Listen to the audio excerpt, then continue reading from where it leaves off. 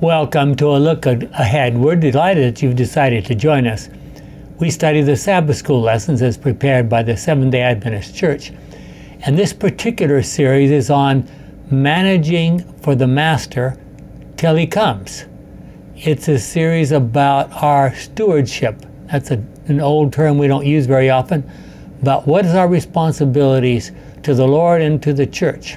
This particular lesson is lesson number 3 in that series for January 21 of 2023, entitled The Tithing Contract. As usual, we'd like to begin with a word of prayer.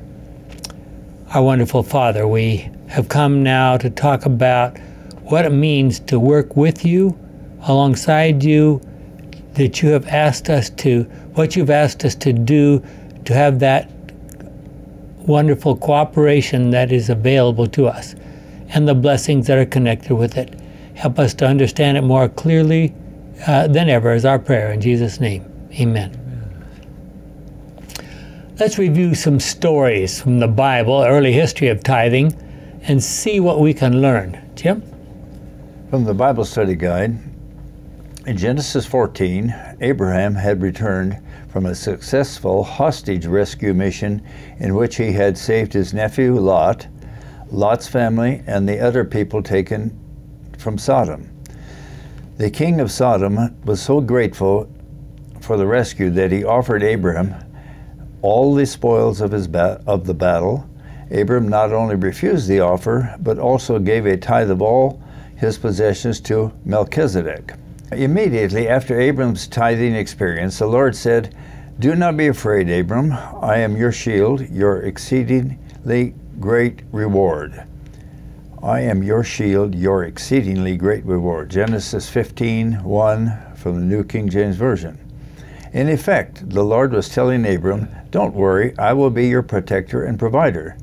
Then, much later, Moses told Israel as they were about to enter Canaan, "You shall truly tithe all the increase of your grain that the field produces every year, that you may learn to fear the Lord your God always." Deuteronomy 14:22 from the NKJV. And that's from our Adult Sabbath School Bible Study Guide.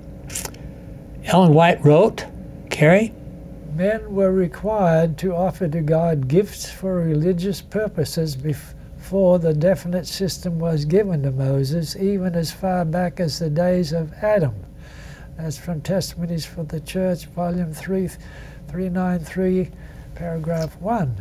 Okay, so those are interesting introductions. What does all this mean for us today?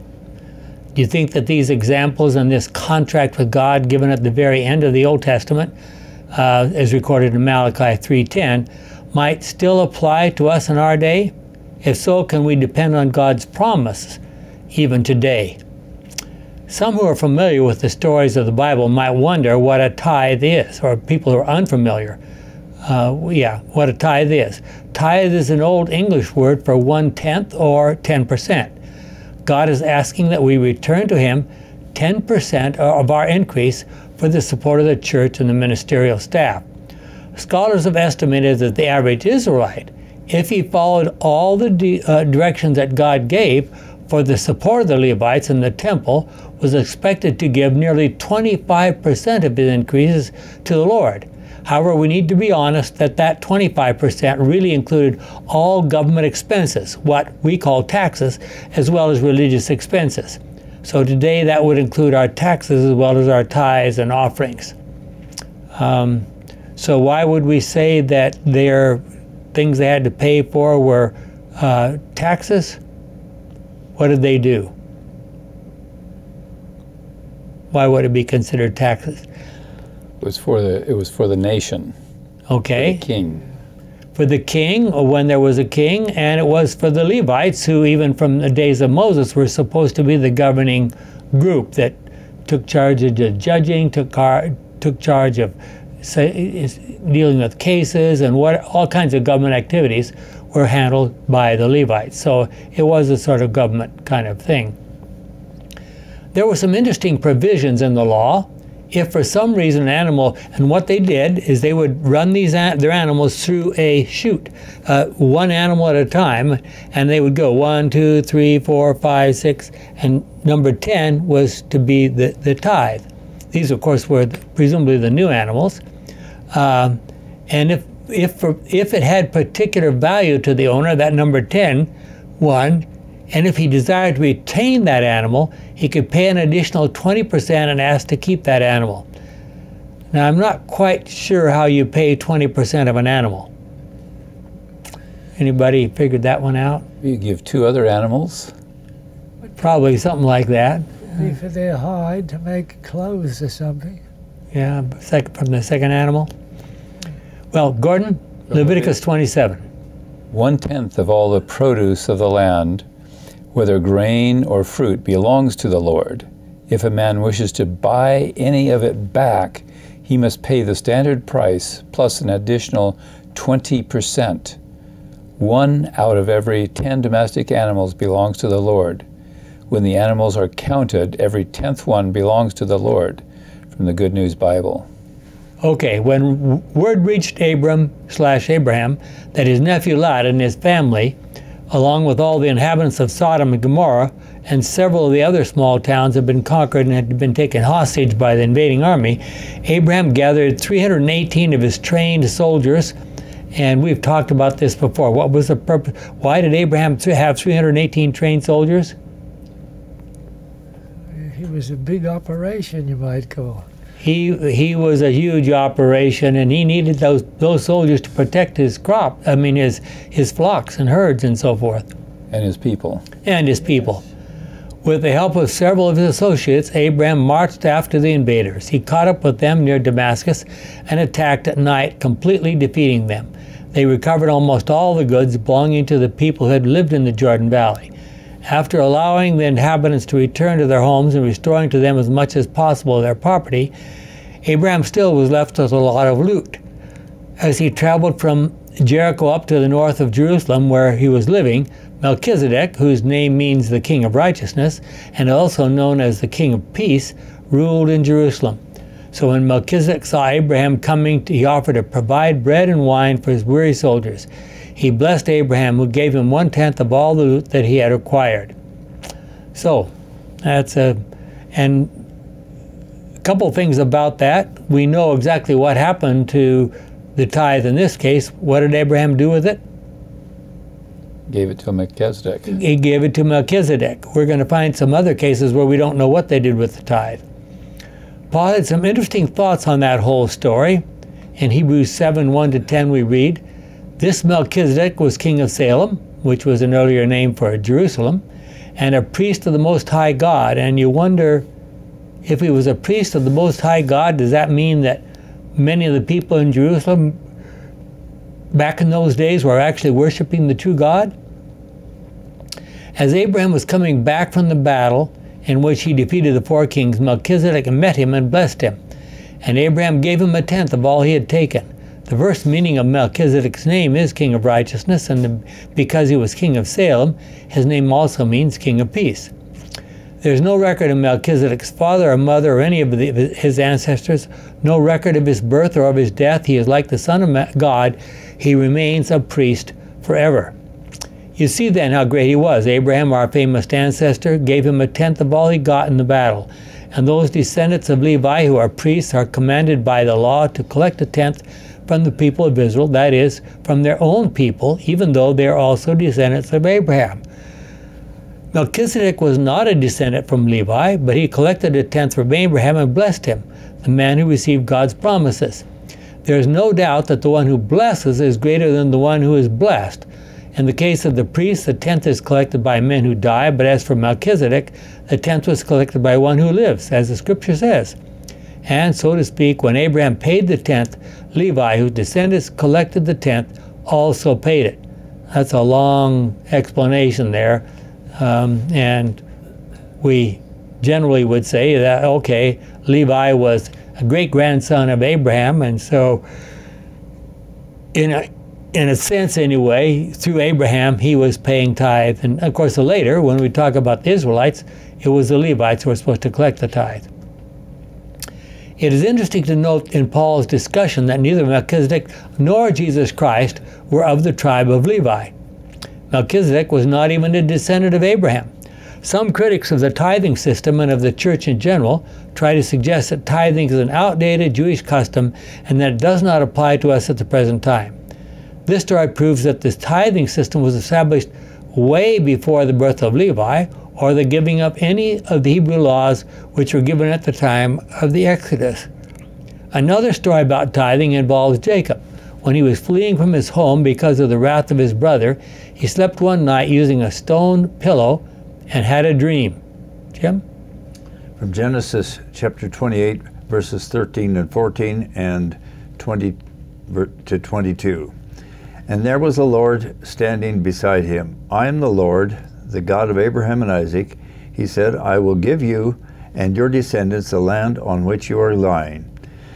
They will be as numerous as the specks of the dust on the earth. They will extend their territory in all directions, and through you and your descendants I will bless all nations. Then Jacob made a vow to the Lord.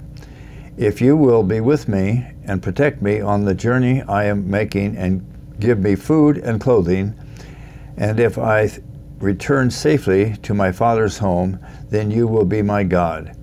This memorial stone, which I have set up by the place where you are worshipped, and I will give you a tenth of everything you give me. Good News Bible. Okay, so to whom did Jacob pay his tithe? It's not defined in the Bible. We are not told is the correct, yeah, like you said. This tithing system was designed by God even before there was a recognized priesthood to which the tithes could be given. We know what Abraham did with his tithe. He gave it to Melchizedek. But we have no idea what Jacob did with the tithe that he planned to pay. Did he give it to the poor? That was not really what tithing is supposed to be for. Do these events involving Abraham, and Jacob have any binding relationship to us and our God today? Or these are just interesting old stories? Carrie, you want to read to us about what it says in Malachi 3:10? Now let's talk about this for a moment. Malachi is the last book in our Protestant really, Bible, the Old Testament. Yeah. The Old Testament. And it was written in a time, this was after the days of Ezra and Nehemiah, shortly after Ezra and Nehemiah, a time when there was all sorts of craziness going on. And then Ezra and Nehemiah had pulled things together and really revived things and rebuilt a sort of temple and so forth. And now already, as you can read, if you read the whole book of Malachi, they were doing all sorts of things that weren't supposed to be doing. So God responded with regard to tithing the following words. Malachi 3:10, Carrie? The Lord said, bring the full amount of your tithes to the temple, so that there will be plenty of food there. Put me to the test, and you will see that I will open the windows of heaven and pour out on you in abundance all kinds of things. From the Good News Bible. So how many of the people in Malachi's day do you think took advantage of that? We don't know. Yeah. But it's quite a promise, an incredible promise, really. Could it really be true even today? Could we claim this promise? Are we as bad, evil as the people to whom it was made in 425 BC? Why do you think God made that promise to them? You think, was this a way of saying, please come back, please, do what you're supposed to be doing? This is not something new, but obviously they weren't doing what they were supposed to do. So just a matter of trying to clarify, where is that storehouse that Malachi 3 talked about?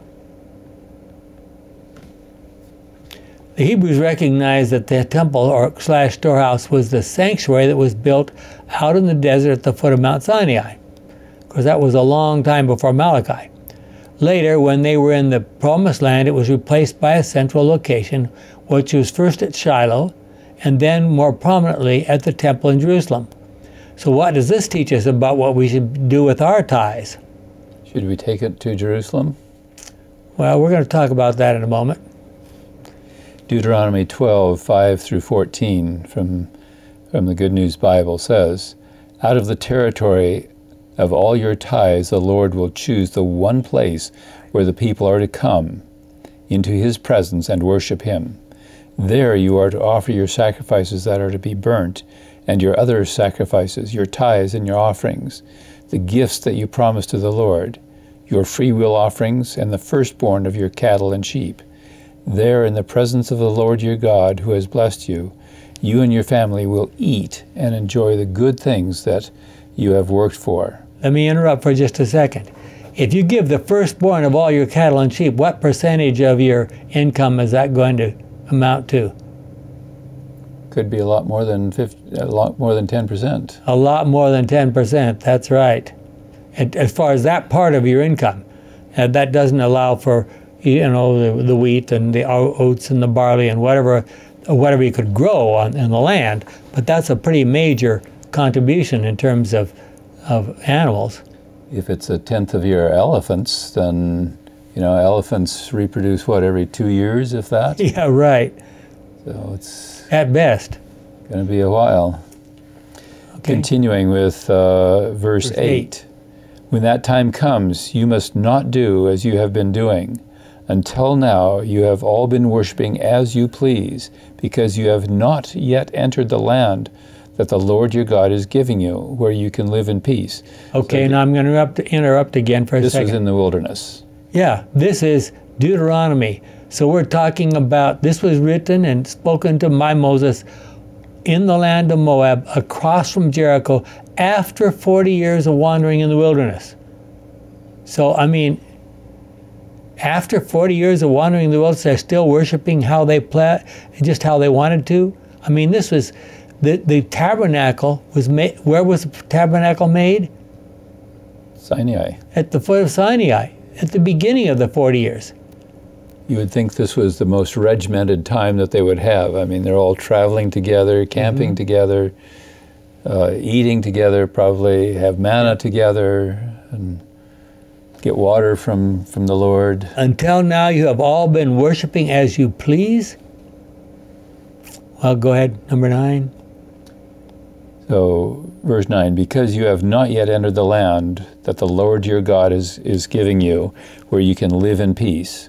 When you cross the river Jordan, the Lord will let you occupy the land and live there. He will keep you safe from all your enemies, and you will live in peace." At least for a while they would. Yeah. "The Lord will choose a single place where he has to be worshipped, and there you must bring to him everything that I have commanded, your sacrifices that are to be burnt, and your other sacrifices, your tithes and your offerings, and those special gifts that you have promised to the Lord. Be joyful there in his presence, together with your children, your servants, and the Levites who live in your towns. Remember that the Levites will have no land of their own. You are not to offer your sacrifices wherever you choose. You must offer them only in the one place that the Lord will choose in the territory of one of your tribes. Only there are you to offer your sacrifices that are to be burnt, and do all the other things that I have commanded you." Now, this is interesting. If you stop and think about it, how often were most of the people coming to the temple? How often in a year? Even 3 times. Yeah. And so if you want to offer a sin offering, you have to bring it to the temple. So that means you're allowed to sin 3 times a year? I don't think that was supposed to be the message. But he makes it very clear. And why do you suppose he said you've got to come just at this one place? Why would he require that? Well, we know what they did later. They were sacrificing on all kinds of hills and the forests and so on and so forth. So exactly. So wanted to make it difficult for them to sacrifice. You have to travel maybe 100 miles, 200 miles to offer a sacrifice. Don't do it every week. Yeah. Certainly not every day.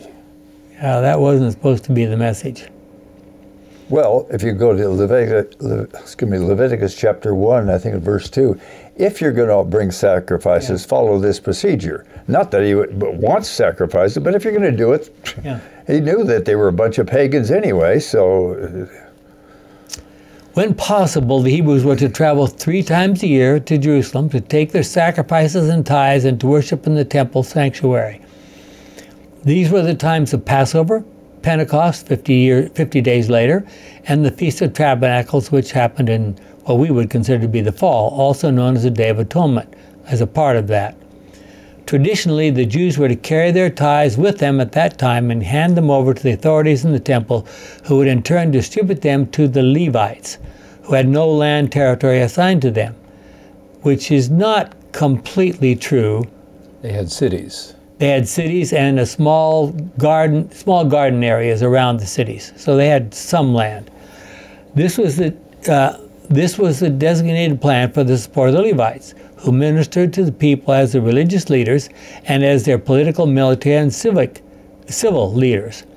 So these times when the Israelites were carrying their tithes to Jerusalem, these 3 times a year, what a time for robbers. You know, let's wait until then, and then we can take advantage. Everyone will have money then. Think so. And what about, I mean, who was left at home?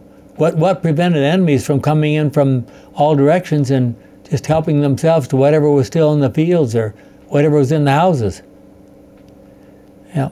Well, we know that from other records that not everybody went up to Jerusalem.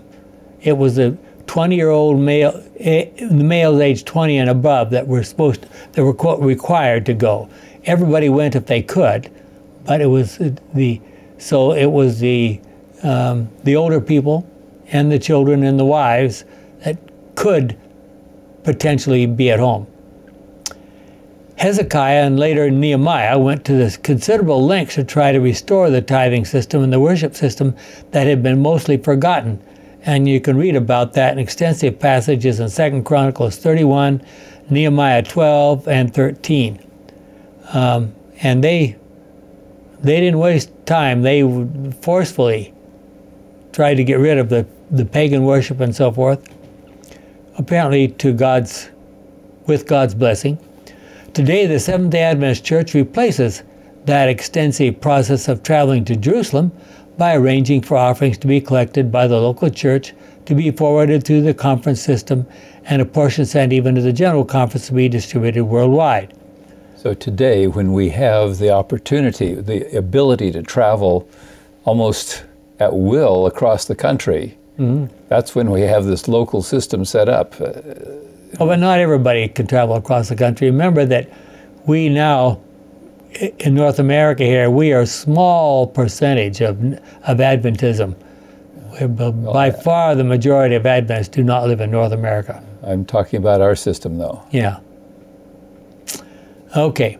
What would happen to our church today if everyone decided to give their tithes to any person or organization they thought was appropriate? Would the church itself disappear?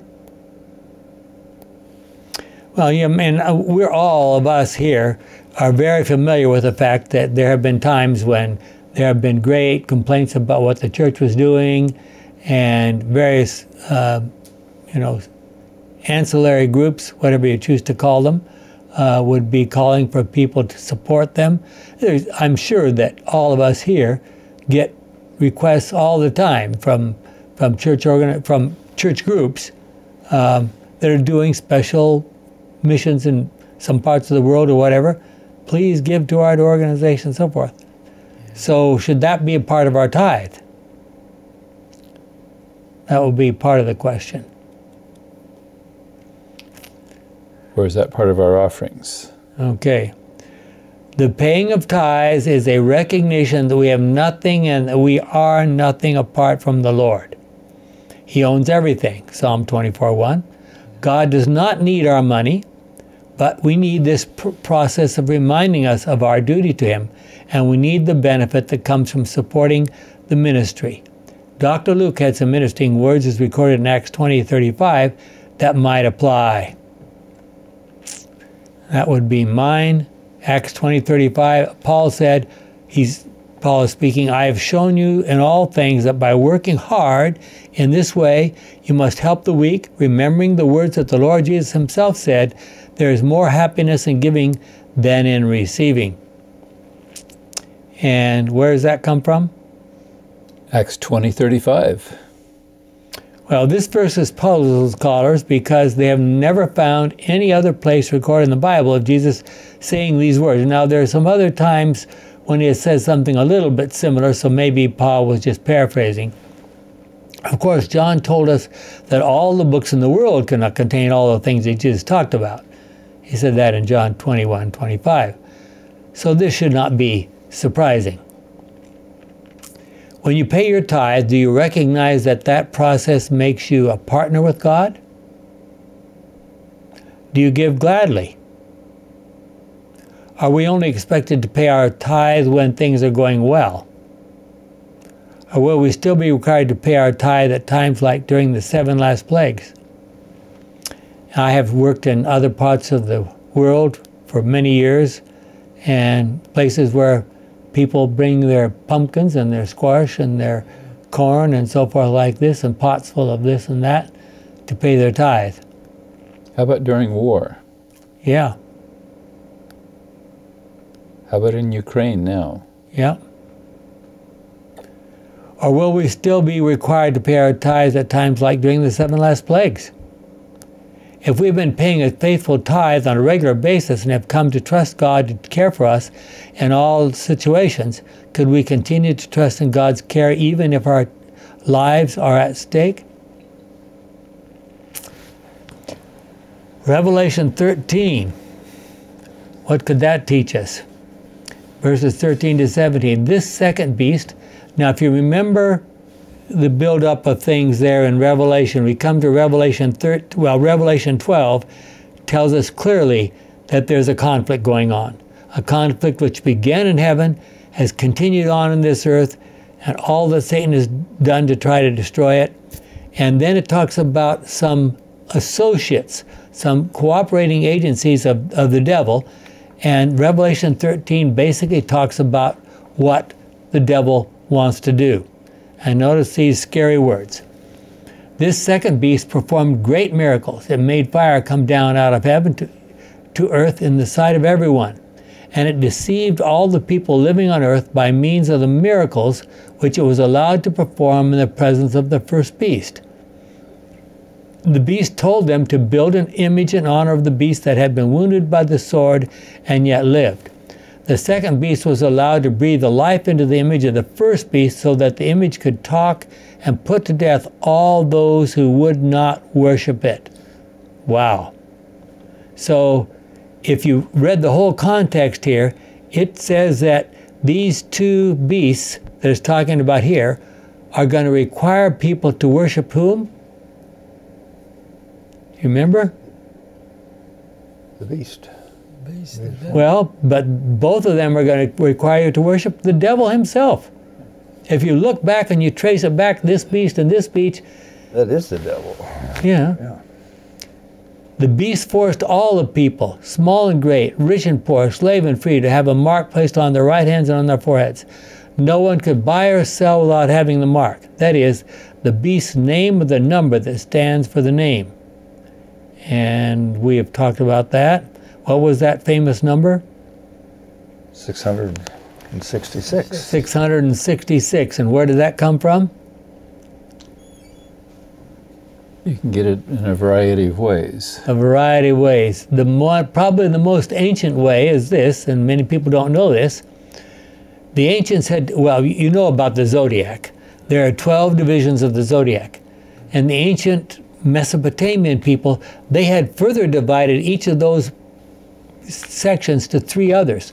So there was a total of 36, and each of those had some kind of a god that you potentially could worship in it. And so there's 36 gods in the sky, they believed. And if you add those numbers, 1 plus 2 plus 3 plus 5 up to 36, guess what you get? 360. 366. So that was their 666. 666 were correct. That was their code number for all their gods.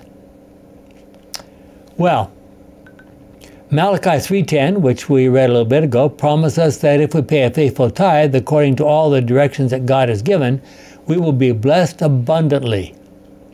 That abundance allows us to help others and to support the work of God with offerings. Have you found that you have received a blessing by supporting the church with your tithes and offerings? What kind of blessings do you get from paying your tithes and offerings? That you could do it. Yeah. We have pastors who minister to us. They're paid by our tithes. We have churches that are built by our offerings. Aren't those blessings? There should be anyway. Sometimes we have physical blessings, but not everyone has health or wealth who pays tithe. Yeah. Can you think of some examples from your own personal experience? And I'll let each one of you think about that for yourself. One of the challenging questions that people struggle with at times is whether we should tithe on our net or gross increase. Okay, Jim? The question of gross or net primarily involves whether we return tithe on our income before or after such taxes are taken out. Those who are self-employed can legitimately deduct the cost of doing business in order to determine their actual profit before their personal taxes are deducted. Studies of membership's giving habits reveal that the majority of Seventh-day Adventists tithe on the gross income, that is, before taxes are taken. In fact, according to the tithing principle and guidelines published by the General Conference in 1990, the tithe should be computed on the gross amount of the wages or salary earner's income before legally required or other employee authorized deductions. This includes federal and state income taxes, which are provided for service and other benefits of responsible citizenship. Contributions to Social Security may be subtracted. Okay. Does this, and so why is it that they allow you to subtract contributions to Social Security? Presumably because you supposedly are going to pay tithe when you get your Social Security payment back later. out. That's right. So you're going to be paying tithe on it later. Does this reference suggest to you that you should pay tithes on your gross income? It's pretty clear what the General Conference thinks you should do, doesn't it? One of the conditions that the Bible recommends regarding the paying of tithe is that it should be the first portion of our income to be set aside each pay period for support of the church and the ministry.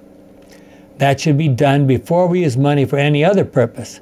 If we wait to pay our tithe until other expenses are covered, it is very easy to run out of money before we're able to pay our tithes. Does that ever happen? Wow. If you read 1 Kings 17, 9 through 16, about Elijah and the widow in Zarephath and her son, what can this teach us about paying tithes before using our money for any other purpose? Now, that's a bit of a stretch, that story, but what do we know about the story? Basically, Elijah said, make some bread for me, and then after I eat, then you can have some. And the oil and the flour never ran out. Yep. I always wonder about that story. I'm not questioning it, but the city of the small town of Zarephath is still there. It's right on the coast. So, I mean, does that mean they were not able to get fish? They were not able to get anything out of the sea either? Anyway, wonder about that. So, when asked about some of these issues, Ellen White said, everyone is to be his own assessor and is left to give as he purposes in his heart. Testimonies, Volume 4, 469. So do you pay your tithes faithfully because you consider it is your duty? Or do you give gladly because you recognize that God is blessing you? Well, Tim? think this is yours first. Okay, 1 Corinthians 4, verses 1 and 2. You should think of us as Christ's servants who have been put in charge of God's secret truths. The one thing required of such servants is that they be faithful to their master. Good News Bible. Then from the Bible Study Guide, what does it mean to be faithful with your tithe? This week we have reviewed several of the constituent elements of the tithe. Number 1 is the amount, which is a tenth or 10% of our income or increase. Number 2, taken to the storehouse, the place from which the gospel ministers are paid. Now let me interrupt there for a second. Who would be included in gospel ministers? Gets a little tricky. Should it be Bible teachers in schools? And the church other teachers? The church has taken a stand that it can be used for Bible teachers because they believe they are doing a gospel ministry, which is a valid thing, I think, but not for other teachers and not for secretaries and other things like that. At least it's not supposed to be. But in most elementary schools, it's the teachers that teach the Bible class, as well as all the other classes. Yes. Okay, Jim, go ahead. Number 3, honoring God with the first part of our income. Number 4, used for the right purposes, support of the ministry. It is responsibility as church members to uphold the first 3 items. It is the responsibility of the storehouse managers to make sure that the tithe funds are used properly. And, unlike our offerings, the tithe is not discretionary on our part. The tenth and the storehouse are both part of our responsibility. We don't set the parameters, God does. If I don't return a full 10% of my increase, I am not really tithing, and if I don't bring that 10% to the storehouse, I am not really tithing either.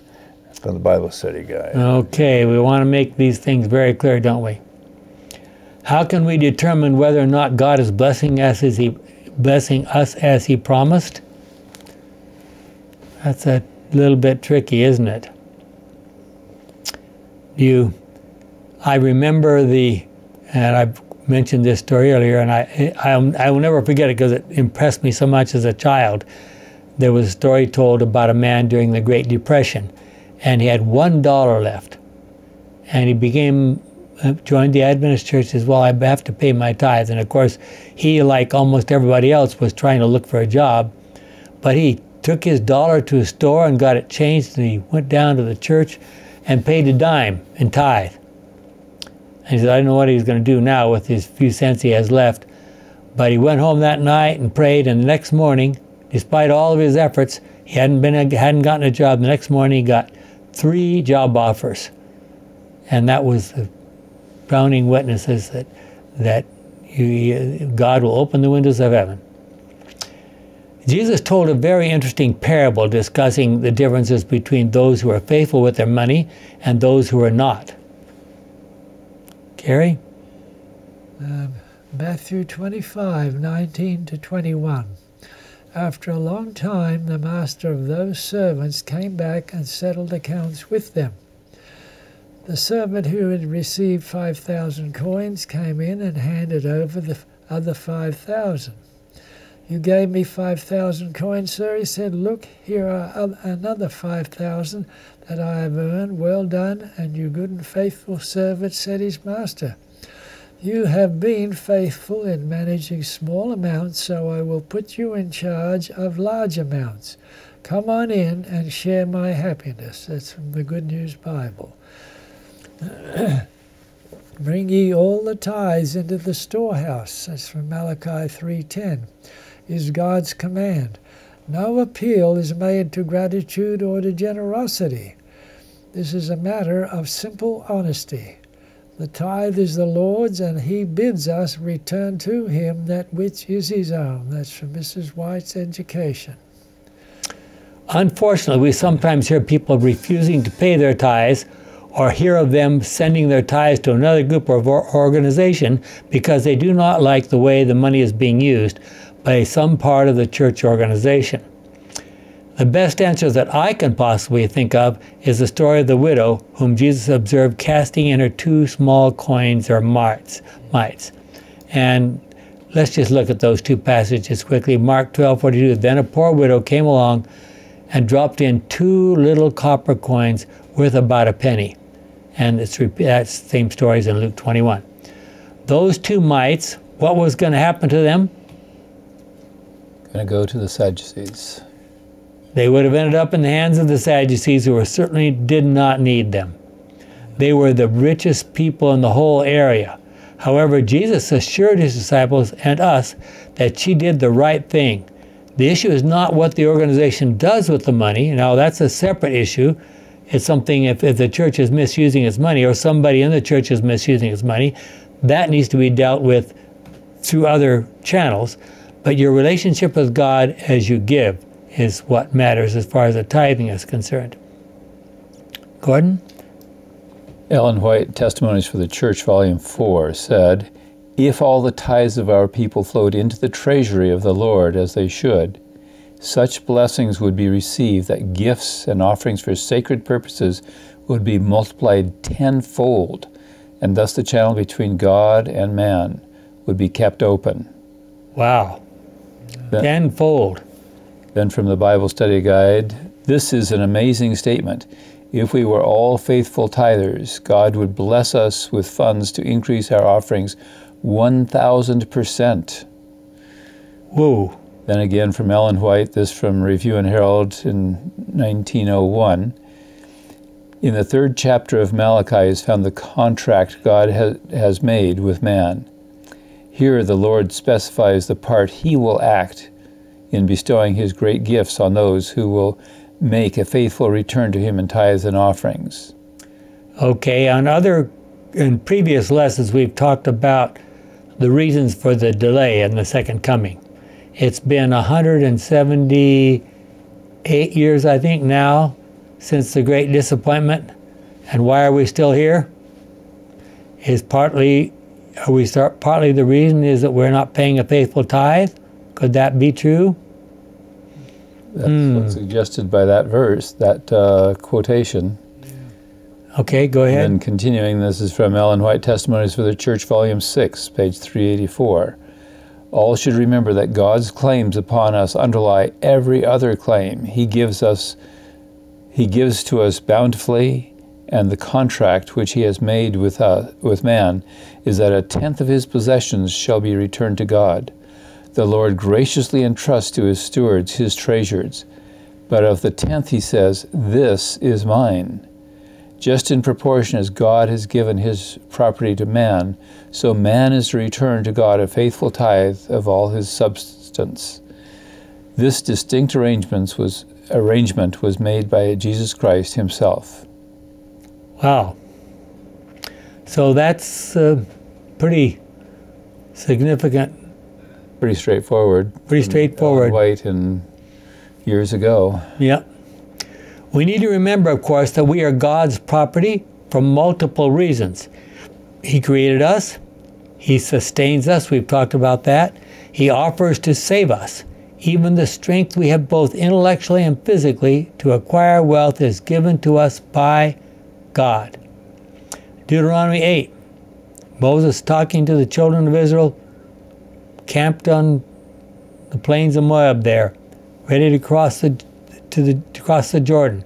So then you must never think that you have made yourselves wealthy by your own power and strength. Remember that it is the Lord your God who gives you the power to become rich. He does this because he is still faithful today to the covenant that he made with your ancestors.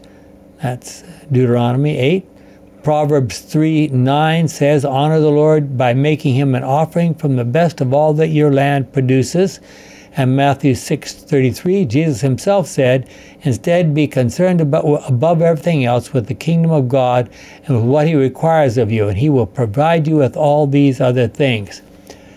How much is included in all these other things? If we gave all our money to the church, would God take care of us? He has in some circumstances, at least. He has? Yeah. Yeah. You know, we believe these messages. They're in the Bible. There's no question about it. It's hard to know sometimes exactly how literally we should take them. Shouldn't God's faithful tithe... Question: If I'm a faithful Roman Catholic, is it my responsibility to give this money to the Roman Catholic Church? If I'm a faithful Baptist, is it responsibility to give it to that church, or LDS likewise, or is it just to the Seventh-day Adventist Church? Well, I mean, are you asking to receive God's blessing? You must give it to the church you're attending. Is that your question? Partly, yeah. And this, you know, it's the responsibility of those in the storehouse to do the right thing with it. Well, is that true for all the other churches too? Yeah. Well, and what about the congregational churches where you pay your money in and basically it pays for the pastor right there? Yeah, I think. And some pastors who think about some of these mega churches, they're doing very well, even though each individual person may not be paying that much. Well, shouldn't God's faithful tithe-paying people be the most blessed people in the world? So are we.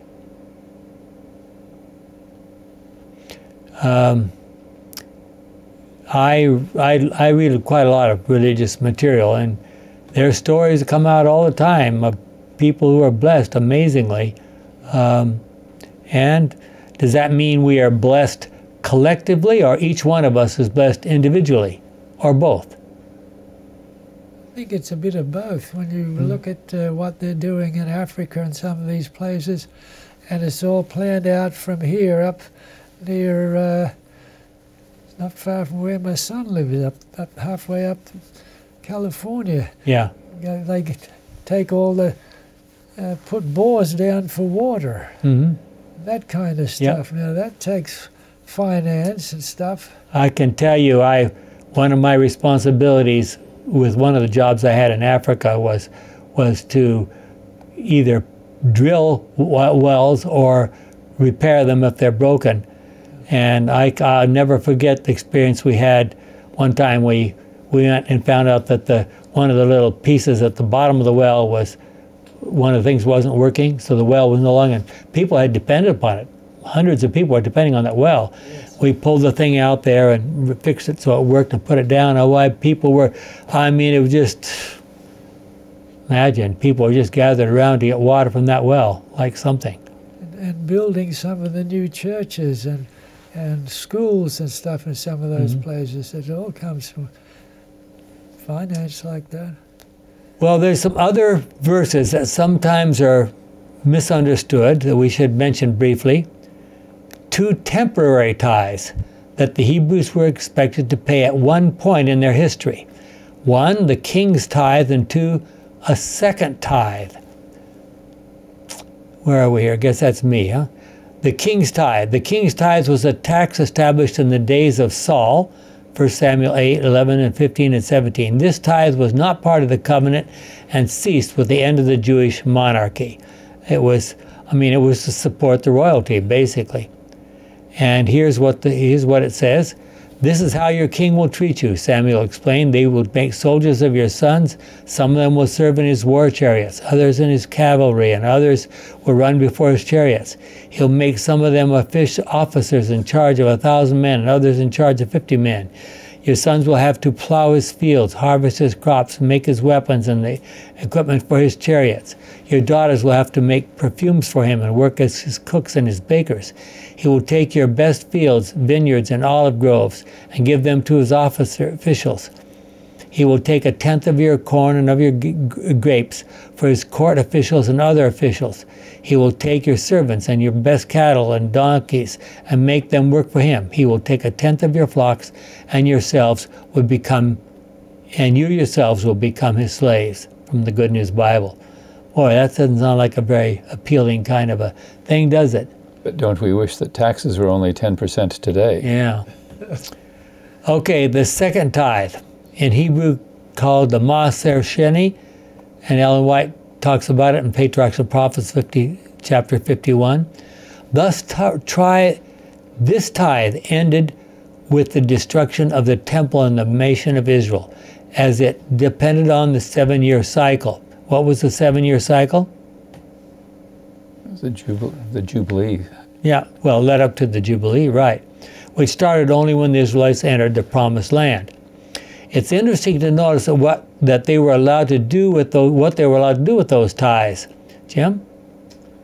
Deuteronomy 14, verses 22 to 29. Set aside a tithe, 10th of all your fields produce each year. Then go to the one place where the Lord your God has chosen to be worshipped. And that would be Jerusalem, right? And there put in his presence, there in his presence eat the tithes of your corn, wine, and olive oil, and the firstborn of your cattle and sheep. Do this so that you may learn to honor the Lord your God always. So does this mean we go to church and we celebrate together consuming our tithe? Now this is, what do we call it? This is a second tithe. This is not the main tithe, which was to support the Levites. This is the second tithe. Okay, go ahead. And the place of your worship, do this so that you may learn to honor the Lord. If the place of worship is too far, did you? I think I. Oh, I'm sorry. Go ahead. So that, do this so that you may learn to honor the Lord your God always. If the place of worship is too far from your home, for you to carry there the tithe of the produce that the Lord has blessed you with, then do this: sell your produce and take the money with you to the one place of worship. Spend it on whatever you want: beef, lamb, wine, beer, and there, in the presence of the Lord your God, you and your families are to eat and enjoy themselves. Do not neglect the Levites who are in your town. Okay, hold on a second here. So if you're at the temple and you're enjoying your second tithe, who are you supposed to invite? Along with the Levites. Along with the beer and wine that you're consuming, you're supposed to invite your pastor. Okay, yes. So that's what it suggests. Well, remember you did, Proverbs 31. It says not wise for legislators or kings to use alcohol because they might make rules and regulations or laws that oppress the needy. Mm-hmm. But you can give wine to the poor so that they could forget their misery and remember their poverty no more. Mm-hmm. Well, how are we going to finance it? We're going to use the quotes from Deuteronomy 14. Okay. For the second tithe. That's so. By so doing, we've opened saloons and financed them through the tithe. Well, let's not get carried away too far. Do not neglect These the Levites have. If you always got to do that in connection with the pastor. Okay. Do not neglect the Levites who live in your towns. They have no property of their own. And at the end of every year, bring the tithes. Third year. End of every third year, bring your tithes to all your crops and store it in your towns. This food is for the Levites, since they own no property, and for the foreigners, orphans, and the widows who live in your town. They are to come and get all they need. Do this, and the Lord your God will bless you in everything you do. Good News Bible. Wow. The second part. The second tithe was spent by the family on the annual visit to the sanctuary. The exception to this practice occurred during the third and sixth years of the 7-year cycle, when the second tithe was saved at home to provide a feast and assistance to those who didn't own land that is the Levites, foreigners, widows, and orphans. Deuteronomy 14, 28 and 29. As such, this second tithe wasn't taken to the storehouse, and it was not a ministerial tithe. See Fred Solnick. Okay, so this is extracted from or quoted from Encyclopedia Judaica, and is quoted in our Bible study guide. There was also the ministerial tithe, and that's of course the main tithe we're talking about. Ministerial tithe is different from the other two tithes mentioned above. Unlike the king's tithe and the second tithe, the ministerial tithe remains in perpetuity until the gospel mission is completed. At that point, all nations will see that God's people are blessed, and many of the nations will have accepted the good news of salvation. The ministerial tithe is independent of the Levitical system and is part of the priesthood of Melchizedek, which is that of Jesus. And it gets a little complicated here. Is this still talking about the Levitical tithe or not? So this is all from the Bible Study Guide. Yeah. Moreover, there is no Bible reference indicating the end of the ministerial tithe. The text in Hebrews 7:12 does not point to the end of the system of tithing, but to the end of the law of the Levitical priesthood, which was now replaced by the priesthood of Melchizedek. Just like the Sabbath worship and a relationship with others, the duty of the tithe remains unchanged for those who accept the divine covenant.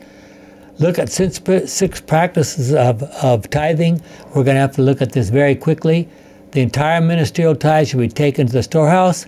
Money was scarce in the ancient Middle East, thus there was an emphasis of tithes and offerings to be taken to the sanctuary and goods and animals. The tithe doctrine is based on all of Scripture, not only Levitical. Considering the size of the depositories in the tabernacle, the temple, it would be unrealistic to imagine that the tithes, that entire nation given goods and animals, would fit in the sanctuary depositories and so forth. Furthermore, the reference in the Bible to agriculture, produce, and animals is only an allusion to the most common products. However, the tithe could be converted to money when convenient. There's a couple of passages, including one we just read. And again, this is more, these are all outlines taken from Jewish writings that elucidate these things into more detail. Moreover, the Bible section dealing with tithing of agricultural produce establishes that tithes can be exchanged for money, as we've already read. Do you have any questions about the use of the tithe? What did the Levites do at times when the children of Israel were unfaithful in paying their tithes? Are we as Seventh-day Adventists looking forward to the near coming of Jesus Christ and wanting to hasten it? Paying a faithful tithe should be one way in which we could speed God's work. If you want to read the rest of this handout, you'll have to look at our website at theox.org. Let's pray. Our kind and loving Father, we thank you for the privilege we have of learning more. We have got into quite a bit of detail in this lesson. Help us to understand how to interpret it and how to apply it so that we may receive the blessings that you have promised, is our prayer in Jesus' name. Amen.